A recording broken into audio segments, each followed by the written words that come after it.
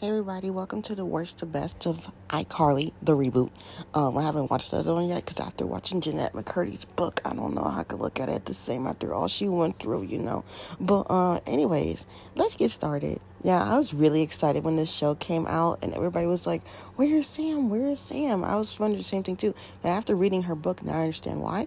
But the season that's in third place is actually season 2.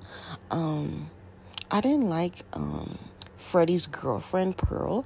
I didn't like her. That was just the main part because, wanted him to be with Carly or something.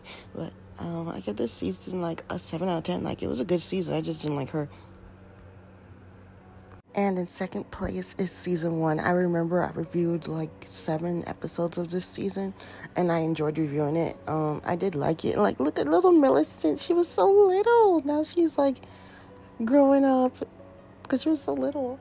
But yeah, I loved it. I loved how they incorporated Sam in there, even though she wasn't there. I liked that how they made Freddie, Nathan character kind of relate to his like real life, because now he has like 3 kids. And they brought in, some diversity, which I appreciated and I love.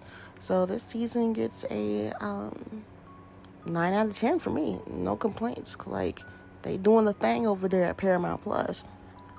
Okay, in first place is surprisingly season 3. I know you're shocked. I'm shocked. Because Carly and Freddie finally got together, as you can see in the picture. And like, Freddie's mom really doesn't like her. I personally think that she just doesn't like anybody that he brings around, because she just wants to like have him be her little baby, like how he was on the reboot, but he's all grown up now. And Harper, she tried designing something for somebody, and Spencer, he tried to get him a little lady or whatever. 10 out of 10 for this one.